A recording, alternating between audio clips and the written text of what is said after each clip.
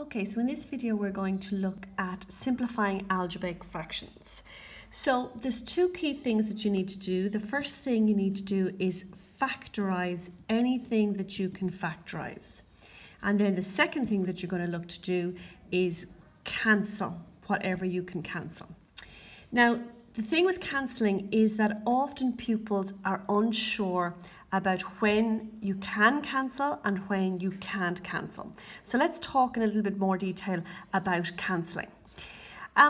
Let's strip it right back to a real simple example. Let's say you start off with the number 10 and you add 3 to it, and of course you get 13, and then you subtract 3, and of course you end up with 10, back at 10. The process of adding 3 and taking away 3 cancels itself out because subtraction cancels out addition, and if you're adding on the same amount and then subtracting by the same amount, the process cancels itself out and you're just left with what you started with, 10. Let's take, for example, say you had 10 multiply by 3 and then you were going to divide by 3. And again, 10 times 3 is 30, divide by 3, you'd be left with, of course, 10.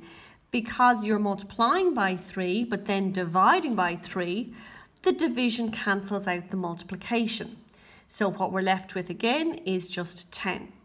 So cancelling happens when you have maybe an add 3, then a subtract 3 cancels that out. If you have a multiply by 3, then a divide by 3 cancels that out. So multiplication cancels out division and addition cancels out subtraction and vice versa, as long as you have, of course, the same amount each time. So, of course, when we're dealing with fractions, we are dealing with division. Okay, so the key thing here is that if you're dealing with division and looking to cancel things out underneath the division line, then you must make sure that whatever it is you're cancelling has been multiplied, because division will only cancel out multiplication. So say you had 10 multiplied by x and then divide by x, or maybe written like this, 10x divided by x. Since the x is being multiplied to the 10 on top and then we're dividing by the x, those x's would cancel to be left with 10. However, if you had 10 plus x on the top and then your division line and an x on the bottom, you could not cancel out these x's. That would not work because that x is being added and division does not cancel out addition. Division will only cancel out multiplication like it is up here, but division cannot cancel out an addition of an x. So that's a very key point to remember when you're trying to figure out if something can cancel or not. Ask yourself the question, is it multiplied to everything on the top, and is it multiplied to everything on the bottom? Okay, keep reminding yourself of that, because if it's not being multiplied to everything on the top and it's not being multiplied to everything on the bottom, then that division line will not be able to cancel it out. Okay, let's take a look at some examples here to see whether we can cancel or not. So here we have 5 multiplied by x plus 1 on the top, and then the division line, and we have 5x on the bottom. So the question is, can we cancel out the 5s like this? And the answer is, of course, yes, because the 5 has been multiplied to everything in the brackets on the top, and the 5 has been multiplied to everything on the bottom, the other x. So yes, that works. We can cancel that. Next one. The question is, can we cancel the x's here? Now that x has been multiplied to the 2 on top, and that x has been multiplied to x plus 1 on top. So the x has been multiplied to everything on the top. But when we look at the x on the bottom, the x has been added to the 1 on the bottom. So no, I cannot cancel out those x's. Now, there is something else we could look at here though. If we look at x plus 1 in the brackets in its entirety, the question is, can we cancel this x plus 1 on the top with this x plus 1 in total on the bottom? Now this x plus 1 on the top is being multiplied to the 2x on the top, but is this x plus 1 in its entirety being multiplied on the bottom? Now technically, you could say it is being multiplied by 1. So because we're looking to cancel the whole thing, then yes, that is okay to do, because this x plus 1 is technically being multiplied to the 2x on the top, and this x plus 1 in its entirety is technically being multiplied to a 1 on the bottom. So that is okay.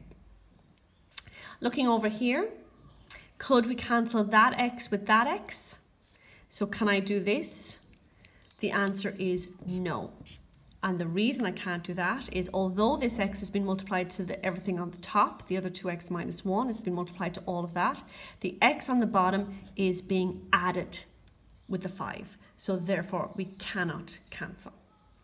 Looking over here, can I cancel the x plus 2 with the x plus 2? Is the x plus 2 on top being multiplied to everything? It's been multiplied to 7x, it is. And is the x plus 2 on the bottom being multiplied to everything on the bottom? It's being multiplied to x plus 3 in brackets as well. So yes, that can be cancelled. And lastly, can I cancel this x on top with this x on the bottom? And the answer is no. And why not? Because of course this x on top is being added to the 2, whereas the x on the bottom also in the brackets is being added on the 4. So there's nothing being multiplied either on the top and the bottom, so we definitely can't cancel the x's there. Okay, so let's have a look at this question. And we're asked to simplify this algebraic fraction. So the first thing you need to do is factorize anything you can factorize, and then the second thing we'll look to do is cancel anything that we can cancel. So I'm going to take a look at the top first, and factorizing 2x minus 6, I can pull out the 2, it's a common terms type, and I'd need to multiply by an x and then a minus 3 in order to get 2x minus 6 back.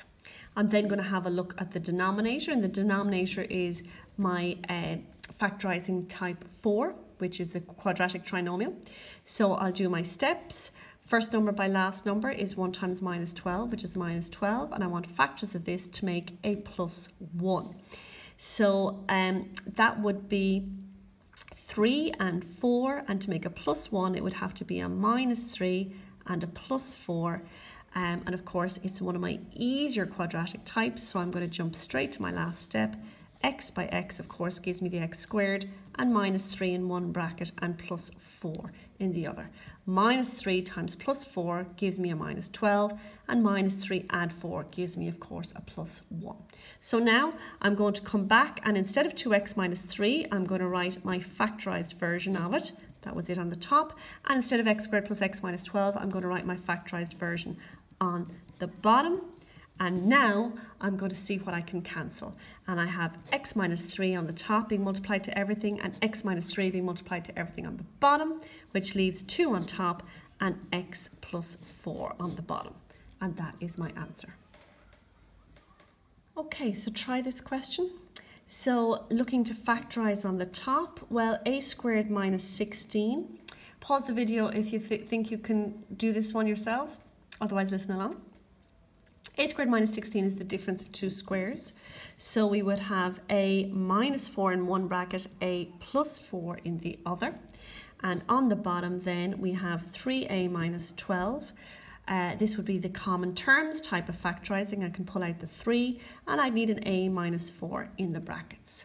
So instead of a squared minus 16 on the top, I'm now going to write a minus 4 and a plus 4. And instead of 3a minus 12 on the bottom, I'm going to write 3 bracket a minus 4, and that will cancel with that because it's multiplied to everything on the top, and a minus 4 has been multiplied to everything on the bottom.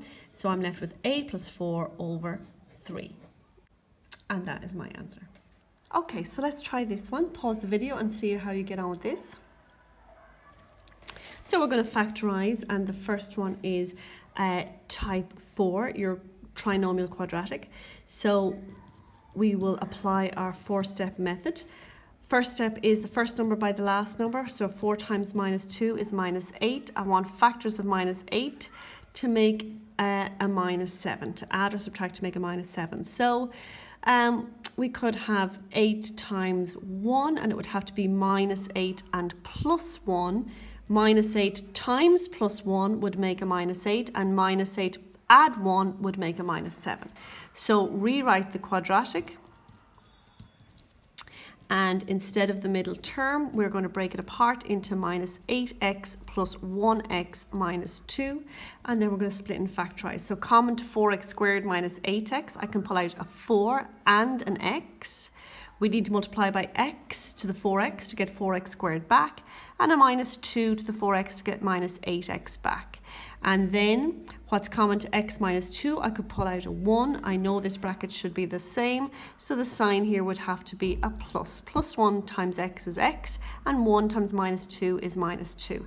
So we have 4x plus 1 in one bracket and x minus 2 in the other. And then factorizing this, it's a common terms type. So 4x squared minus 8x, I can pull out both a 4 and an x. And then I'd multiply by an x to get 4x squared back again, and minus 2 to get an 8x back again. Okay, so now instead of this, we're going to put the factorized version on top now. And instead of the denominator 4x squared minus 8x, we'll put the factorized version on the bottom. And then we can cancel x minus 2 with x minus 2 because it's been multiplied to everything on the top and it's been multiplied to everything on the bottom. And I'm left with 4x plus 1 over 4x. Can I cancel the 4x's now? And the answer, of course, is no, because that 4x is being added to the one on top. It's not being multiplied to everything on the top, so that is your final answer.